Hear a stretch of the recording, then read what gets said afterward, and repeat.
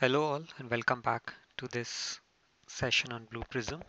In this module, I'm going to talk about error handling. Like in any other programming language, we see that we can run across exceptions or errors, and when these errors happen, the program crashes. Uh, so if we want to avoid that crashing of the program, then we need to handle that error in one way or the other. So here in Blue Prism also, just as in any other programming language, we have try catch blocks.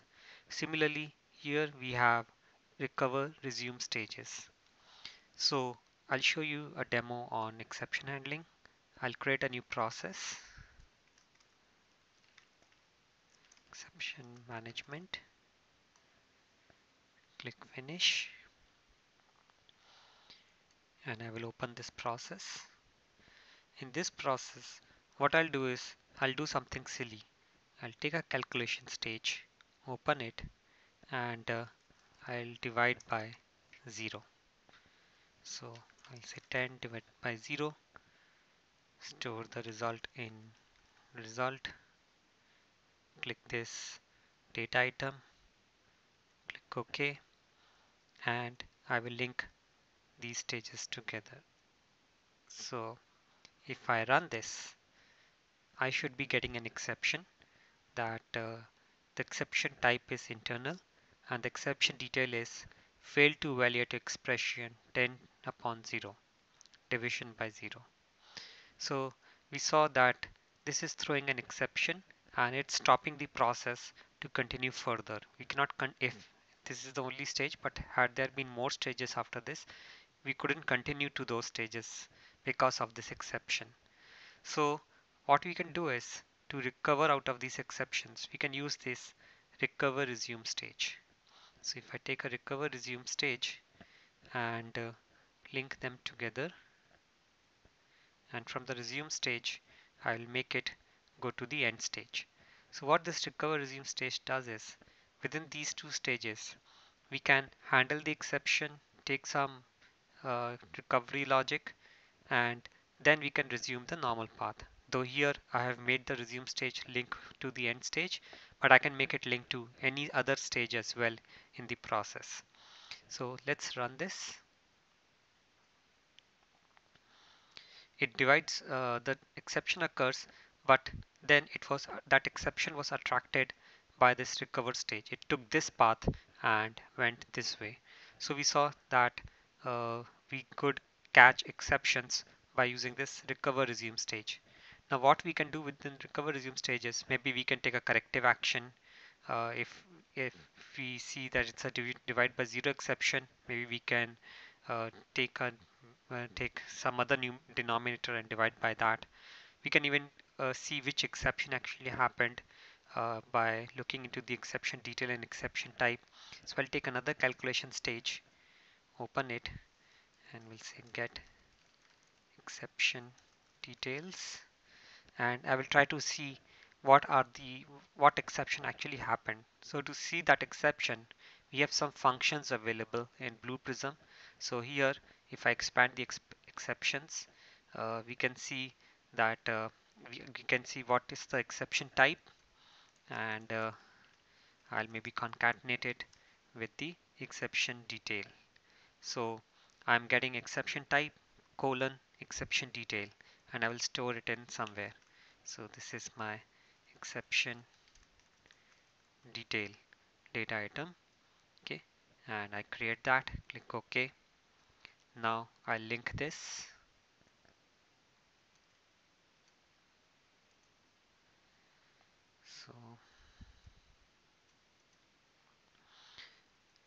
So this will try to get the exception that actually happened, because of which it's in this recovery mode. So this portion between recover and resume stage is called the recovery mode. So why it is in recovery mode, what is the exception type, what is the exception detail, would be captured and stored in this data item. So let's run this.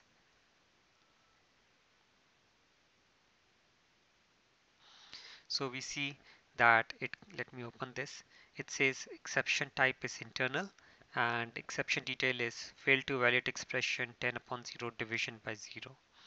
So we can catch exceptions, we can get the type of the exception, get the detail of the exception, and based on that maybe we can take some corrective action, and then we can make it resume from the next stage after this, or whatever is our business requirement, or maybe we can terminate as we have done over here.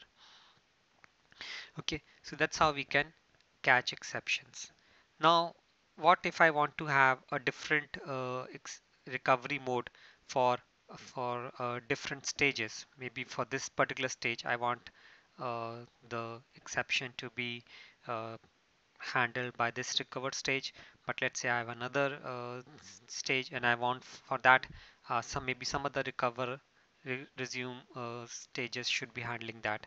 For example, what I'll do is let me copy this, and I'll create another pair of it, and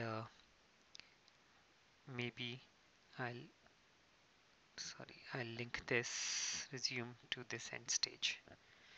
Okay, so I have another recover resume stages, and you can see that recover stages, just like a start stage, they do not have an entry point. They do not have an entry link, they only have an exit link. So because these stages are jumped to by the exceptions that are happening on my process. So if I reset and run this, we do not know which recover stage will be able to handle this exception. So you can see that it is going to the first recover resume stage. It's not even coming to this. So had we got some other recovery logic over here, it would not come over here. So if I want, maybe for this stage, I want this recover stage should be handling the exception. So I use the block stage for that. So I'll draw a block stage, not a process. Okay, I cannot drag a block stage. I can only draw a block stage. So I have a block stage, and within that block stage, what I have done is,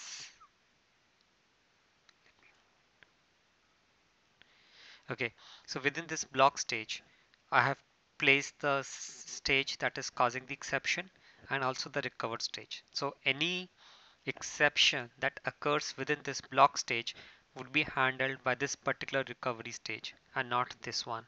So if I run it, we see that the exception moves to the uh, to this over here, and we can see the exception type and exception detail was uh, the same as we had seen earlier.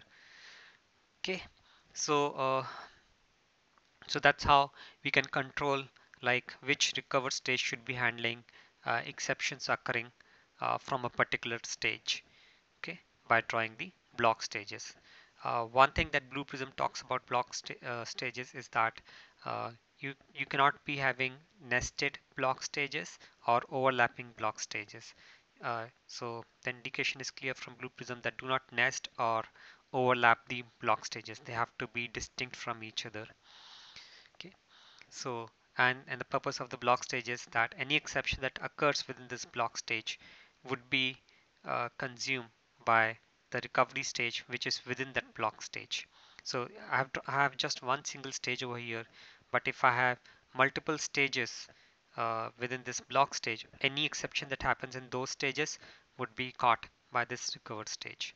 So block stages are used to control like which exceptions, like which all stages will be using which recover stage. Okay, so that was uh, recover resume in short. Then there are some more details about it, like exception bubbling. If I have if I have hierarchy of pages, for example, if I draw or if I take a page stage over here, okay, and add a new page and create a reference to it, click next. So I go to page 1, click finish. So it creates a page 1 on my uh, in my process studio, and here what I'll do is maybe I'll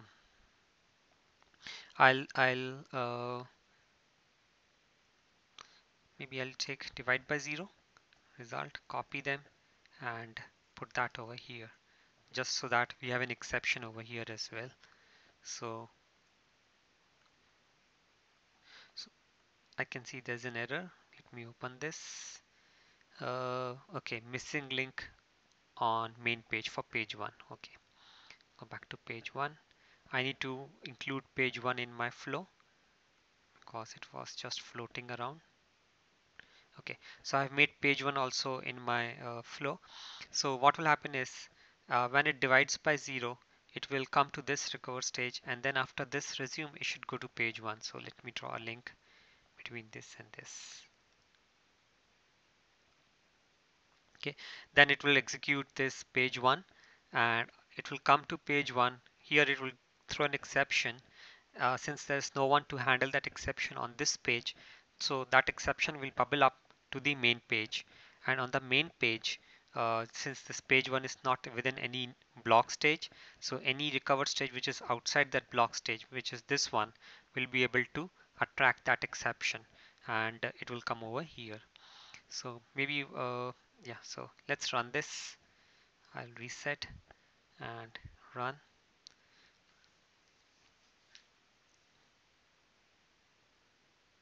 So it comes to page 1, and there also it threw an exception, and it took this particular recover stage because of that exception.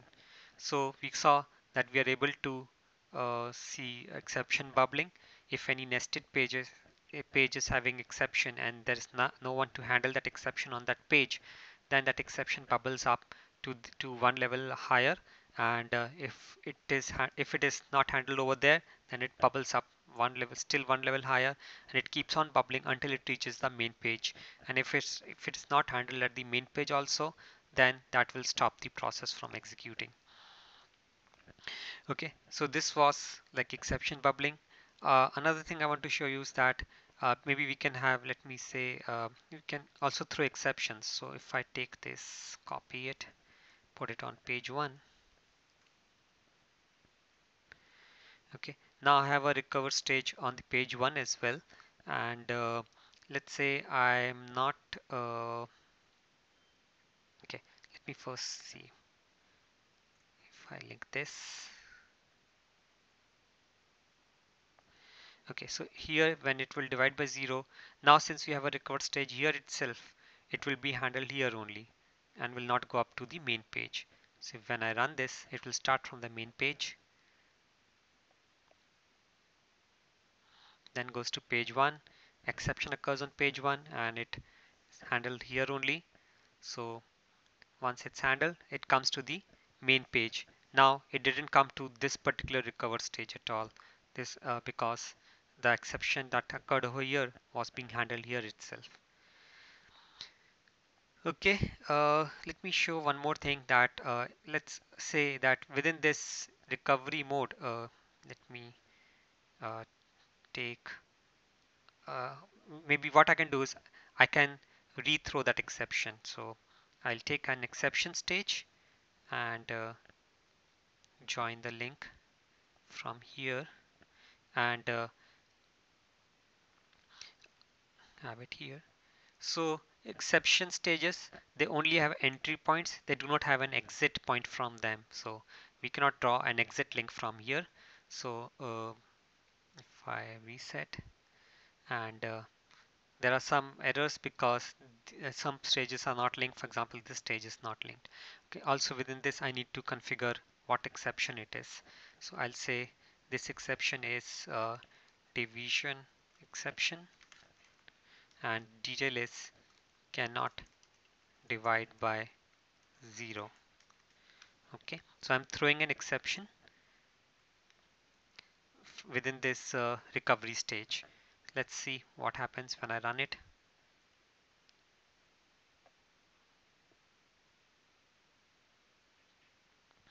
Comes to page 1, and here it will throw my custom exception. So you can see over here that this string changes, and if I open it up, I can see the exception now is division exception colon cannot divide by 0. This is my custom exception that I threw from my page 1. Okay, so even though the exception was divide by zero exception, but we are throwing my own custom exception over here. So this is and this exception stage, it need not be only within your recover resume stage. You can have this exception stage anywhere in my main process flow as well. It's not just limited to keeping within the recover resume stage. You can have it anywhere. But if you want to rethrow an exception, like here I threw a custom exception. If I want to rethrow the same exception because of which it's within this recover resume stage, then what I can do is I can open this exception stage and click on this checkbox which says preserve the type and detail of the current exception. So when I click this checkbox, these fields, exception type and exception detail, they are grayed out. I cannot edit these fields. I cannot type into these fields. What it will do is it will preserve the current exception. So you need to check this checkbox only when you're within the recovery mode. Outside recovery mode, the exception no longer exists. So there is no point in preserving the exception type and detail. Okay, so just preserve the type and detail only when you're within the recovery mode. Now within this recovery mode, I'm rethrowing. This is called exception rethrow. So I'm rethrowing the exception by checking that checkbox. Now it will throw that same exception, which because of which it is in the recovery mode. So let me reset and run it.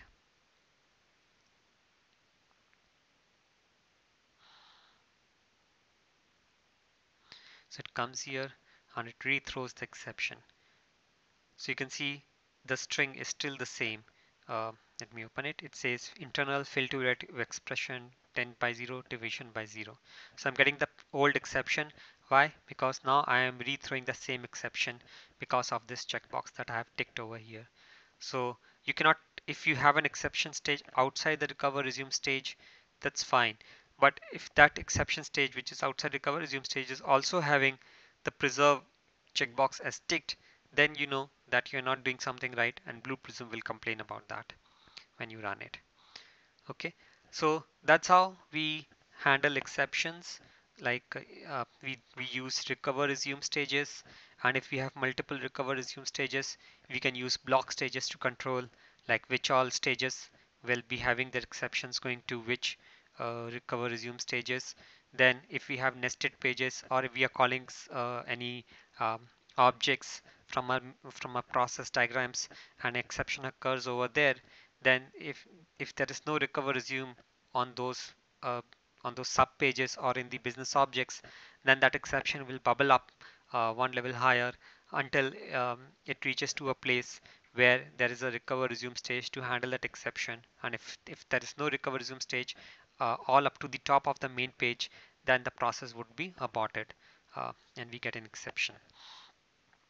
And uh, and I showed you about that we can use exception stages to throw either our own exceptions or to throw the existing exception. Existing exceptions can be rethrown only within the recover resume stage. If you try to rethrow an existing exception outside recover resume stage, you will be creating another exception in your process.